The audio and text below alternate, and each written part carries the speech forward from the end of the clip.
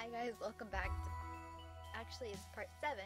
I got a little, I had to check to see if it was the right part, but, because I didn't realize how much I had recorded, but yeah, part 7 of Seduce Me, and they're kissing, and it's getting kind of heated, and yeah. I could feel him pull on the tail of my bow, releasing it and following his hands off from around my neck. He moved the ribbon to his pocket before gently buttoning the top 2 buttons of my blouse. This is going too fast. Too fast.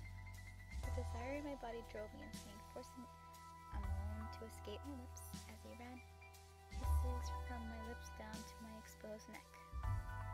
As he began to ravish my neck and shoulder in hot kisses, I leaned my head back and let a pleasureful sigh escape my lips.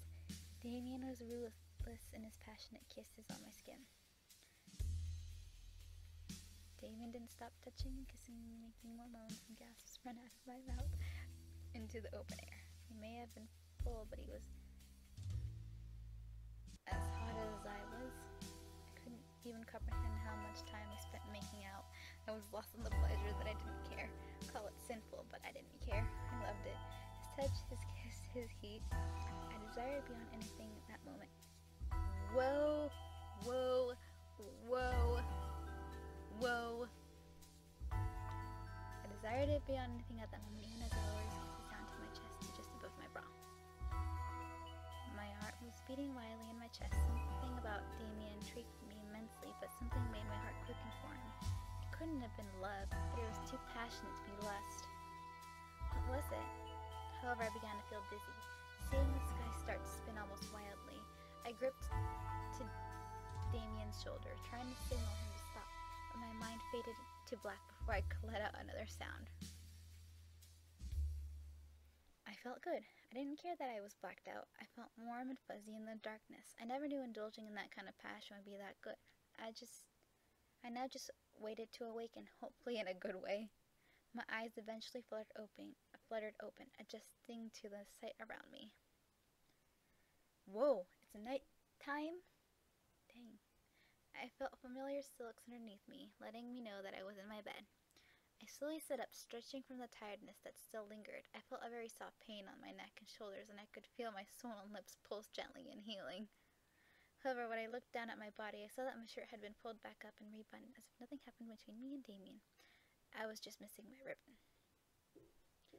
Before I got out of bed, though, I spotted my ribbon in the pillow beside the one I slept on. I was tied around a small pin in a nice bow, with a small note attached to it. I gently slipped to the note from the tie and opened it to read. Thank you. I indulged myself, but I hope you enjoyed it as much as I did. Damien. Alright. Gonna pretend that never happened.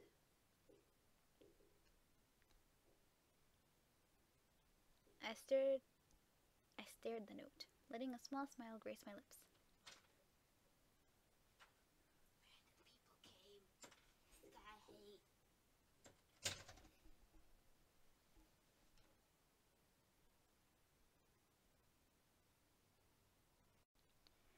I stared at the note, letting a small smile grace my lips. He indulged himself as much as I did. I enjoyed it. It was cute, though, to imagine him thanking me for something we both did and enjoyed. I brought the note to my chest, letting the memories of our meeting lead my mind. I indulged it myself, too, Damien. I looked at the time out of curiosity. The large white numbers on my phone showed 5:31 p.m. Yikes, 4 hours of being knocked out. And I still feel tired. It was Sunday, so I was allowed to sleep longer if I wanted to.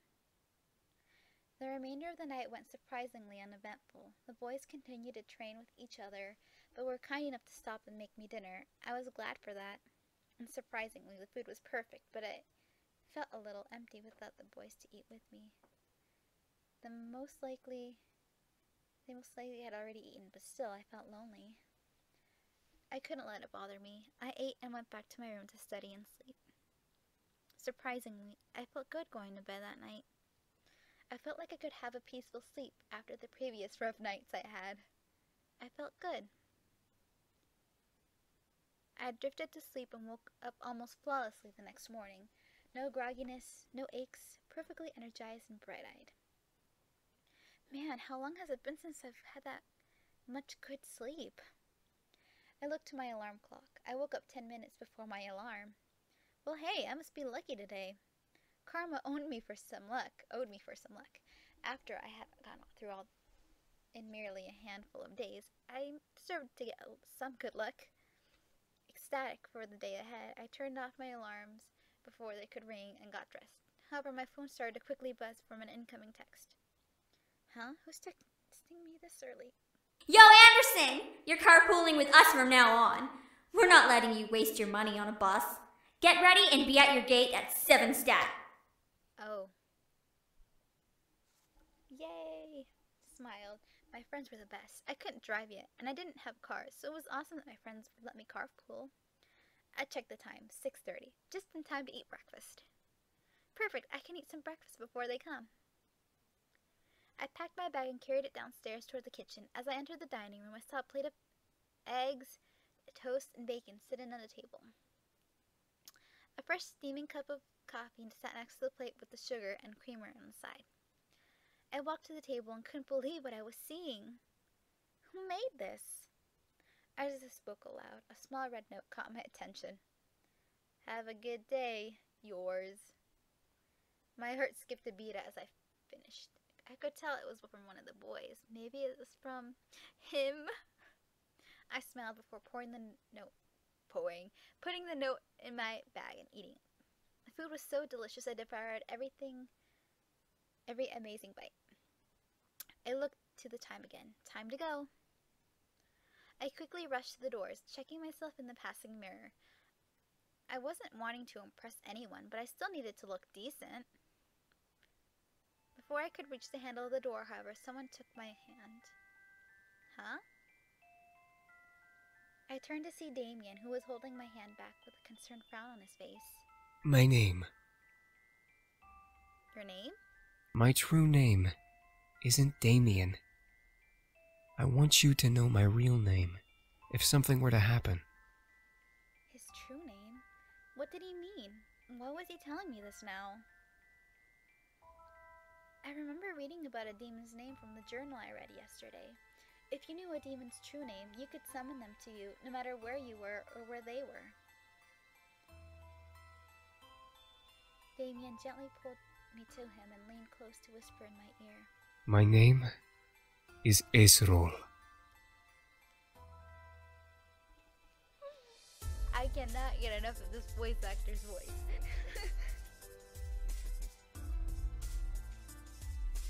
As he said his name, I could feel it lock into my memory. Something in my head would make sure I would never forget it. Damien pulled away and stared at me, despite still carrying worry in his eyes. If you are in any danger, call my name. I promise, I'll come and help you. I stared up at Damien, unable to say anything. I could only nod in response. Damien smiled before releasing my hand and heading into the dining room.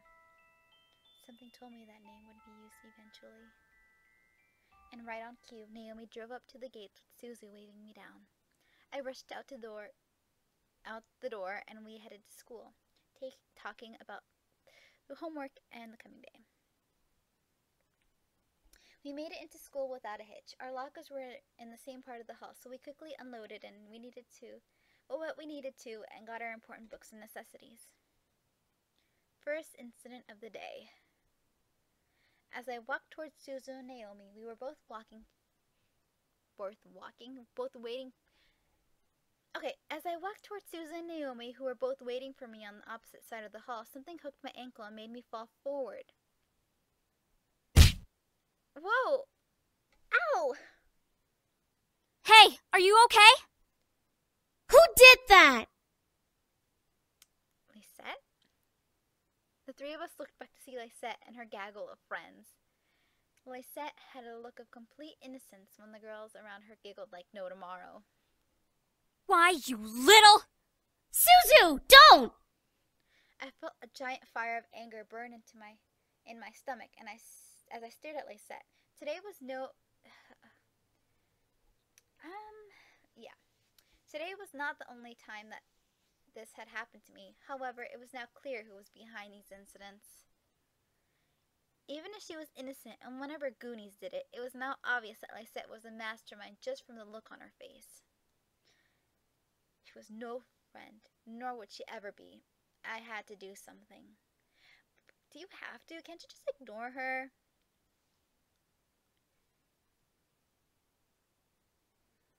Walk away. No.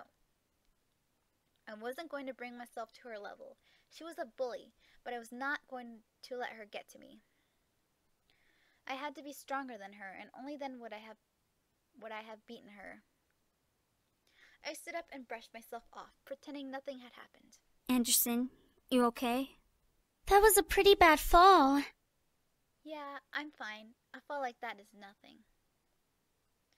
I merely smiled at them, not wanting to let them know that the pain rushing through my body from the fall. My arms were quaking, my shoulders were pulsing, but I remained content-faced. I quickly gathered up my belongings and nodded to my two friends. Come on, we'll be late for history. Suzu and Naomi looked at each other before frowning and nodding to me. Naomi and Suzu flanked me as we began to walk to class, away from the gaggle of bullies. As we walked away, I could barely see Suzu flipping the middle finger to the group behind us from the corner of my eye. Friggin' bunch of Lysette feet lickers. That's gross, Suzu. It's true. It's all OMG! Lysette is the best! Let's follow her around because we obviously don't have lives. Naomi and I could not help but laugh. The group behind us, however, did not like Suzu's words. At least my dad doesn't screw around in the black market to keep a stupid casino running. Suzu stopped. Naomi and I stopped as well to look back at Suzu, who was completely red with anger. Suzu slowly turned to head to the group, glaring daggers at them. The fuck did you just say? I had to act fast. I placed my hand on Suzu's shoulder and gripped tightly, knowing she could try to push my hand away. Suzu, they're not worth it. Let's go. No, I think it's about time we taught them some manners. You're gonna get expelled. Suzu! I looked up at Lysette and her group. Lysette had a widely amused smile on her face, which irked me to no end. Nevertheless, I knew that fighting wasn't going to get us anywhere. Let's go. I grabbed Suzu by the shoulder roughly, pulling her back to Naomi and me. Suzu tried to step toward the group, but Naomi held onto her other shoulder. We held onto Suzu, who fought against our hands as we marched to class. Surprisingly, the rest of the day went off without another incident. I went to my classes, had lunch, and was anxious to get home. As the bell rang for school to end, I felt my phone vibrate in my pocket. Huh? A text? From Dad? I'll be picking you up today. Make sure you're ready to go when I get there. He's being mind-controlled. That's my guess. That's kind of a surprise. I quickly headed back to my locker and got my things before waiting for Naomi and Suzu. Hey, are you ready to go? Actually, my dad's picking me up. Really? Okay, I guess that kind of makes sense. We'll drive home together next time. Tell your dad that we've got you covered from now on. Yeah, alright. Even while I laughed, something didn't seem right. My dad texted me to say this. Why was he going to pick me up? Had I done something wrong? I didn't know. I waved Naomi and Suzu goodbye before heading off to the usual spot where my dad picked me up. I took the time to listen to my music while I waited. I need to go to another Rise of the Phoenix concert. Eventually, I had played the entire album with no one showing up. What the hey? That's never late, especially not this late. Yeah, it's a trap! And that's where I'm going to stop today. Thanks for watching, and I'll see you in the next video. Bye!